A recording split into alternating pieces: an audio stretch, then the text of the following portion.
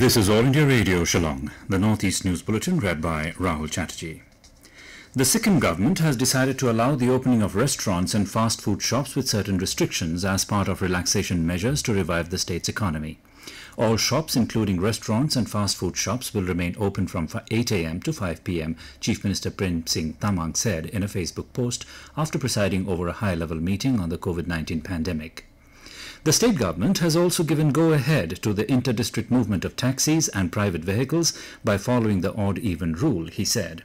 The state government offices too will open with 30% workforce, Tamang said.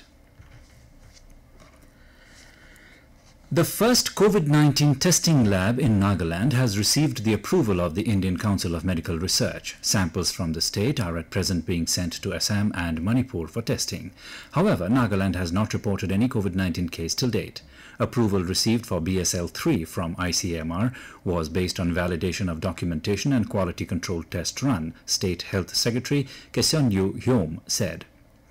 The state government started the process for setting up the lab at Naga Hospital Authority, Kohima, on April 17, while all protocols were completed on May 12 and documents for validation were sent to ICMR the same day, officials said.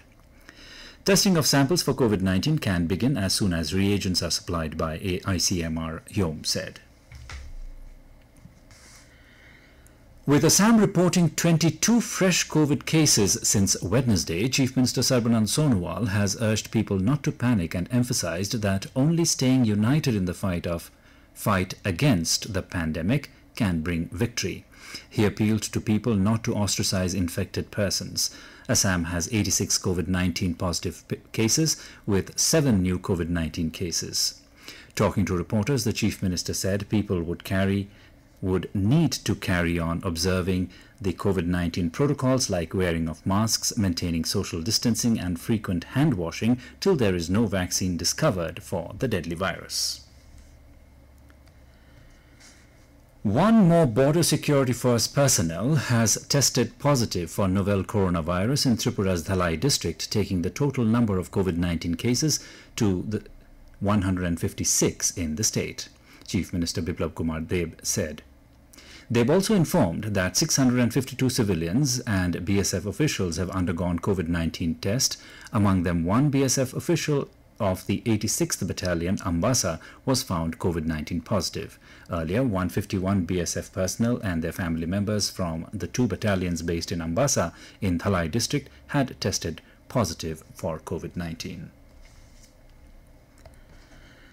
Despite various efforts of state government to contain the spread of COVID-19, Manipur has reported one positive case of COVID-19 yesterday. A 33-year-old resident of Imphal East district who had reached Imphal from Mumbai in a hired vehicle on Wednesday has tested positive for the virus. Manipur Chief Minister N. Biren Singh has instructed the health authority to take up whatever measure available to treat the patient and contain the spread of the virus to others in the state. In Meghalaya, leaders of the ruling Meghalaya Democratic Alliance government and opposition Congress met for the second time yesterday to discuss the prevailing situation due to COVID-19 pandemic. Speaking to reporters after the meeting, Chief Minister Conrad Sangma said that positive suggestions have come up during the meeting and every suggestion is important to improve. He said, the most important message is that all the leaders, irrespective of their party affiliation, are working together in this fight against COVID.